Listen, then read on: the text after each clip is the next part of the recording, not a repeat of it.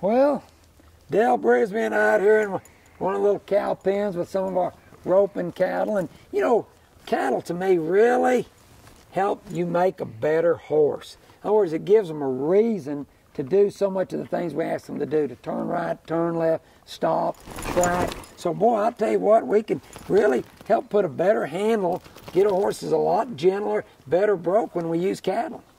Yeah, you know, and cows, they most of the time don't like me because of spur Brisbia. It's a disease that I give bulls that turns like a 22-point bucking bull into like a 14-point herd bull is what it'll do. He's done. And a lot of cows, calves, you know, roping steers, they all sense it. They can feel that intimidation Like factor. kind of like if when a wolf might step in the pen as a predator, they look at me as a predator. Well, so I try to be smooth around them. You know, I try to. Intimidation factor. Yeah. But you know, sure enough, when we work these cattle, you know, we want to take our time. We want to go slow in the beginning. Introduce it to our horses. You know, a lot of people say, well, my horse is just scared to death of them cows. But again, introduce it. Get him ready. And remember, confidence is something gained. Just like Dale in the buck and shoot. You know already it's probably going to be a 90-pointer.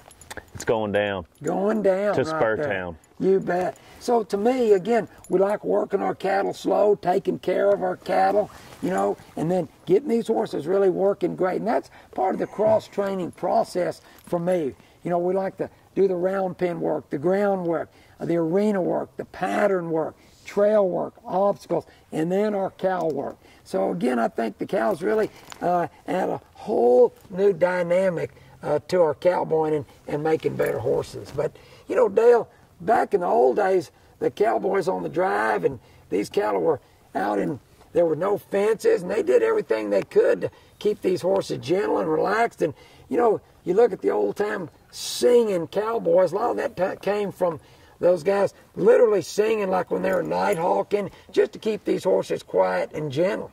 I've sang to some calves before. You have done some singing. I've written a song that I sing to them. You've written a song. I have. Well, You want me to sing it for you? I'd love to hear that. Yeah, I just kind of started. Sorry. The sun is sinking in the west. I wrote this. The cattle go down to the stream. The redwing settles in the nest. That's actually quite good.